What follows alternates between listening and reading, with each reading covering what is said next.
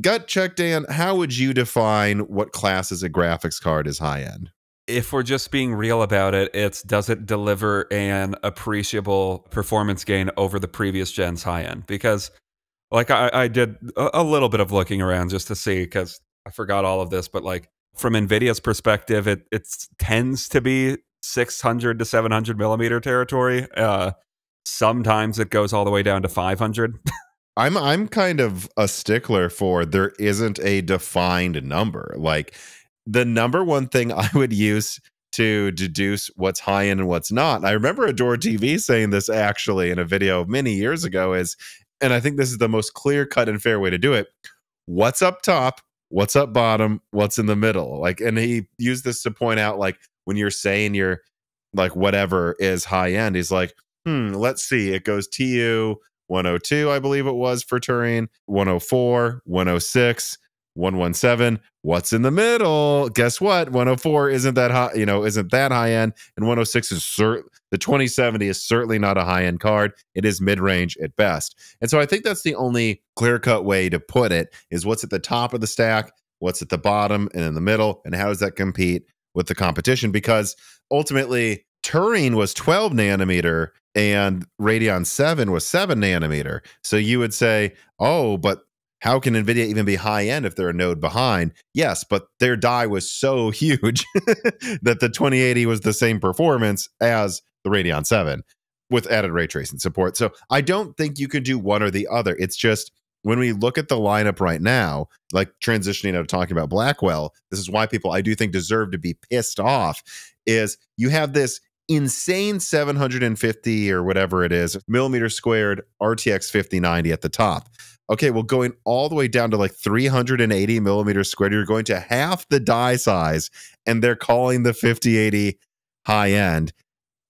That's really kind of an upper mid-range, lower high-end card at best. And then you go down to the 5070 that I think is like 260 something millimeters squared. So you're again, now we're at like a third the die size of the actual top-end die. And that is why the 5070 is not high-end. At best, it's mid-range. I don't know, just from like a vibe check perspective, that is kind of what this generation feels like, is everything is, it feels like it's a full level below what they're naming it. Like the 5070, I guess, could maybe be a 5060 Ti, but this generation is just super off, and it's because top to bottom of the stack, they're just not delivering a performance increase over, or worth noting, performance increase at really any of the levels they're trying to sell anything at. Yeah. So again, there's no perfect way to say what the die size is. I mean, Pascal's die sizes were smaller than usual for high end, at least at first, but it was a very cutting edge node after we were stuck on 28 nanometer for a very long time. And I guess to your point, Dan, you're like, well, does the high end have a huge uplift over the previous high end? If it does, you can still probably call it high end. But then on top of that, it's like, well, ultimately, they had 102. And the 1080 was 104, and then 106, and I believe 107. So it was like upper mid-range to lower high-end is what you should call the 1080, even if they're charging $800 for it. Whatever, I think the naming at a certain point mostly comes down to marketing. NVIDIA, what you've done in effect is now people are comparing the 5070 a lot of the time to something like the 4070 Super at best. When I think on an average generational uplift, what they would want the comparison to be would be to the 4070 Ti, or if things are going really well, even like the 4080. Again, that is the one thing that gives me solace about this generation too, is just like, it does seem like people are sniffing out the bullshit. Quick Jumper writes in, he says, AMD moves towards UDNA as a unified architecture to replace both RDNA and CDNA. Could their current focused market strategy of targeting specific segments rather than competing across all tiers become their standard approach in both consumer and data center markets? Would concentrating on mid to high-end products while avoiding the ultra high-end segment allow AMD to better optimize their unified architecture with limited resources? So I guess you're really asking two different questions here, Quick Jumper. Number one, yes, at least for the foreseeable future. Wouldn't you agree, Dan? If they move to this unified architecture approach, yeah, that's not going to be a one-off. They're going to keep doing that for a while. Oh, yeah, sure. It makes sense. It saves money. But on top of that, he brings up an interesting point. Will they also still only focus on mid-range for both hot AI and gaming? I don't think so. I just don't. I doubt it. I mean, not unless they absolutely had to. The MI300, like there's notes here from Carbon Cry that says massive chips like the MI300X are making them tons of money right now. Nah, they'll go to high end.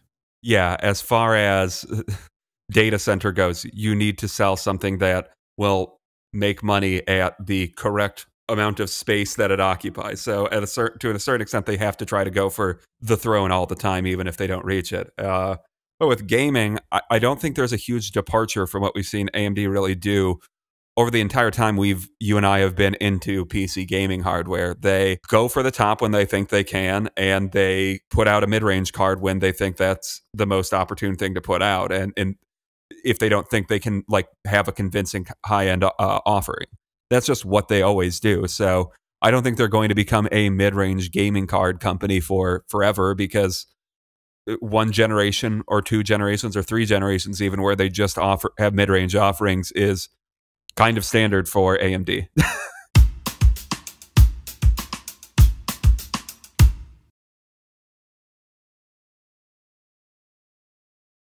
This piece of content is brought to you by the Minis Forum 795 S7 Mini PC. But it's really more than just a mini PC. It's more of like a micro desktop because it comes with a 7945HX Zen 4 16-core 32-thread CPU. And although it's technically a mobile CPU, this thing is unlocked to use just as much energy as a desktop class, while really operating more efficiently on average. And then it also has an RTX 4060, not a mobile one, a low-profile desktop one, so that in the future, if there is some low-profile graphics card that you come across that you want that's a lot better, you can actually upgrade it. What they managed to do is give you really the ability to upgrade full desktop class performance in a mini PC package. And so this thing is honestly awesome as a budget workstation. I mean, if you add up the cost of like a $250 to $300 GPU, like a $400 plus CPU, motherboard, Wi-Fi, all this other stuff that it comes with in the package,